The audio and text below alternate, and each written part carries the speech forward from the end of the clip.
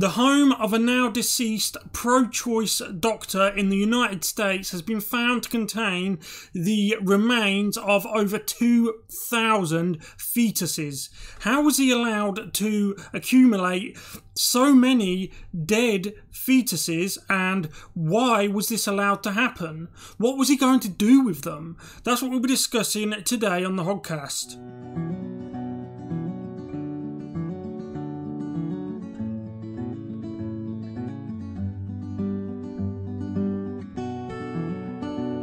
So this is the article itself. We'll go over that before we move on. Cops find the remains of more than 2,000 fetuses at the home of a prolific abortion doctor just days after he died.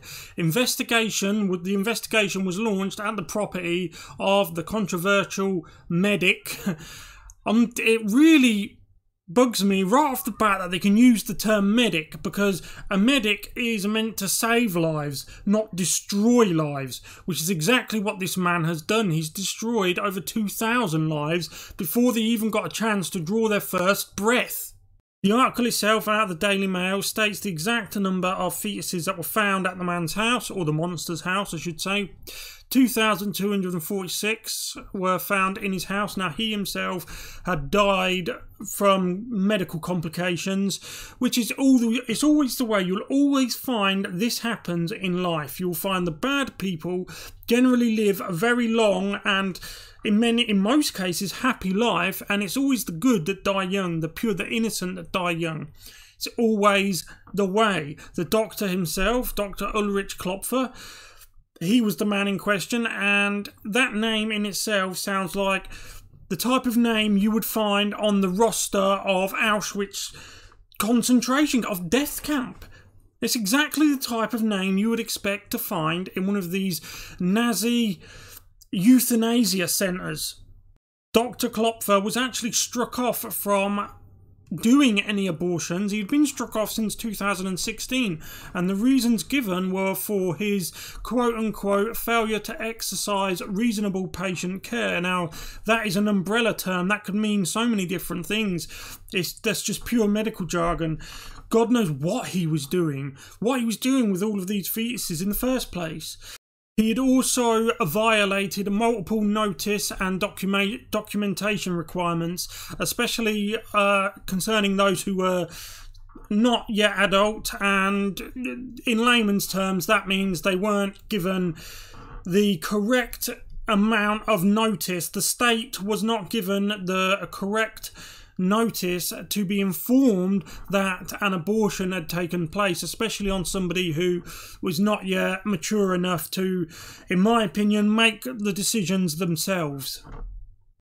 It was a number of days after Dr. Klopfer died that his family members were going through the house, and they found the medically preserved, quote-unquote, remains of the fetuses, numbering, as I said, well over 2,000. That particularly must have been a very horrifying sight for them, unless, of course, they were of the same persuasion as Dr. Klopfer, which I doubt they were, because, of course, they notified the authorities. That in itself speaks volumes. We should show you that this man has gone far beyond anything that has anything to do with research. You don't keep that many medically preserved fetuses unless you have some sort of ulterior motive, and you can call them conspiracy theories. You can bring out all of the tinfoil hats you like. The fact of the matter is, you do not randomly keep well in excess of 2,000 medically preserved fetuses in your home. If they were mummified fetuses, if they were just thrown away or whatnot, then I could take, or possibly take, the position that he'd done this for some sort of cheap thrill, some sort of perverted kick. But the fact that they were medically preserved and potentially viable to be used in stem cell treatments or anything like that, that has to be considered. Dr. Klopfer had his surgery in South Bend, Indiana, and before he was struck off in 2016, he was investigated multiple times in that year of 2016 and 2015, and the earliest I can find was 2014. Now, I've done a bit of sleuthing and I've discovered an excellent watchdog. It's a non-profit organisation, and their aim is to track where the body parts or the matter of fetuses go, and this might answer why this monster was keeping so many innocent children who hadn't even been given a chance to breathe the first breath yet, refrigerated basically at his own home. The watchdog is called Children of God for Life, and they track where, as I said before, they track where these fetuses or their parts or their constituent parts are going and what they're being used for. And the list is quite extensive, mostly, of course, medical. I'm sure that wouldn't surprise any of you, but also cosmetics and even certain dietary and food supplements. Now, I will leave a link to that website and the watchdog in the description box. It'll be at the top of the description box, and I have just took a break from recording this video to email them to request a follow-up video with possibly an interview from them. Now, the information I have got back is what you can see on your screen. This is a list of just some of the aborted fetal products, which are, well, the name, it speaks for itself. I probably don't have to describe it to you. These are products in which the aborted remains of innocents who never had a chance at life are used for whatever reason. And I'm going to look into it further. Now, I don't exactly know why these are being used yet, but I will do. Now, the list is quite extensive. I will leave a link, as I said, in the description box for you to go through it all yourself. I'll just go over some of them for you here, and we'll go through them together. It's important to note they have, and you've got to give this, I mean, I support them all the way, but you've got to give them one credit here for their detractors, for anyone that are saying, for the pro-choice people, you have to give them credit here, because they update them when these companies stop using fetal matter in products. They will stop. They will update their website, and any embargo they had with that particular company, they will update it and they'll say this company or this particular product is now okay to use. The types of items that do continue to use fetal matter are, surprisingly enough, even Nestle products, but it's usually cosmetics or alternative lifestyle kind of choice-based products. However, what surprised me is that Pepsi, up until 2012, had used fetal matter in their products. I never knew that. I still do drink Pepsi. I drink cola. I had no idea up until 2012 that they did that.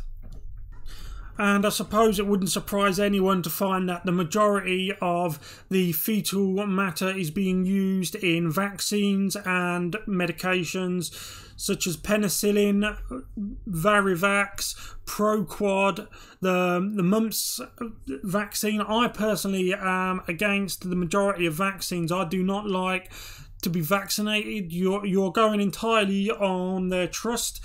What is in that injection you're getting, you have to go on what they're saying here. I've never had my TB injection. That is something here in the United Kingdom that they're very keen on you having. I was the only one in my class in school that never had the TB vaccination, and lo and behold, I'm the only one out of all of the people in my class in school who thinks freely. Imagine that. The final one I'm going to mention is probably the most, I wouldn't say controversial, but when I think about it in my head, it just makes my head spin a little bit. Because, of course, regardless of what the New Age Marxist professors will tell you, the only people who can get pregnant and have children are women, despite what the new socialists say men cannot get pregnant and women cannot have penises. It's just a basic biological fact. However, I digress. Anti-aging skin creams, women. Anti-aging skin creams. It reminds me of that countess from Central Europe in the 1500s or earlier who bathed in the blood of virgins, basically. She had them murdered. These were poor serf girls, peasantry girls, who were employed by this countess to live up in her big sprawling estate, and she had her helpers and her goonies basically kill the girls, and she would bathe in their blood. That might seem a bit extreme. In fact, I probably am being a bit extreme with you here. However, you surely must see a correlation between bathing in blood and smearing the remains of babies and innocents onto your face just to look younger. And to wrap it up, we'll go back to Dr. Klopfer himself. And these people, he was of course from Illinois, a very democratic state. I don't know which way he voted, but if I had my last bottom dollar and I was to bet it on anything, I would bet it on him being a Democrat, a pro-choice, of course, Democrat. Now, this is just one of the many inconsistencies and paradoxes and hypocritical, illogical loops of nonsense that you deal with when you're dealing with people from the left or the left side of politics, which have moved so far to the left that anyone to the right of Karl Marx is considered the very Nazis that they are themselves. Mr. Klopfer, him and his ilk and the Democrat Party in itself, they will often, and it's the same here in the United Kingdom, we have with the Labour Party and the Greens and the Liberal Democrats, they're all the same, and it's the same in mainland Europe with their parties. The socialists in Sweden and Germany and Denmark and Norway, it's always the same with these people. They will scream and holler about the welfare of migrant anchor babies and alleged refugee children who are all 6 foot tall and all claim to be 15. They have tattoos on the neck of AK-47s and they speak nothing but hatred for others, but apparently they're 15. Of course they say that just to beat the system. But these people, these doctors like Mr. Klopfer and the people in the Democrat Party and the rest of them, they will wail about the rights of migrant anchor babies, yet at the same time they couldn't give two shits. I'm sorry for swearing, but it angers me when I think about this type of stuff. But they couldn't give a damn, not even one shit, about the children who they didn't even get to breathe their first breath. The adults, and okay, I appreciate in some cases the minors themselves, they've made a choice to bring a new life into the world, and for whatever reason they have regretted that. However, that regret is not on the innocent child, the fetus who has not yet been born. That regret is not on the fetus, okay? It's not on the child. Don't put it on the child by terminating his life. Why do that? At least, I would not like to see any child in the adoption system, the care system, but at least see the child through till birth and give the child away to maybe to a couple that can't have children. Do some good.